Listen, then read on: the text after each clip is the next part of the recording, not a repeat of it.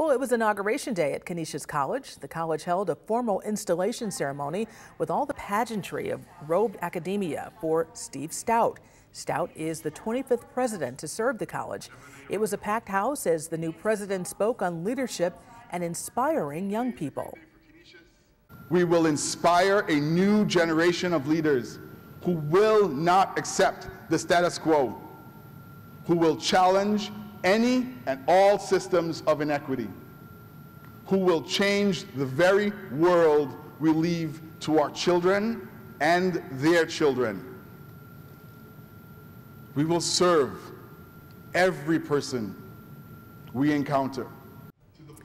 Steve Stoute is the first black to serve as president of Canisius College. He is also the youngest. You can watch my one-on-one interview with President Stoute right now on WGRZ.com.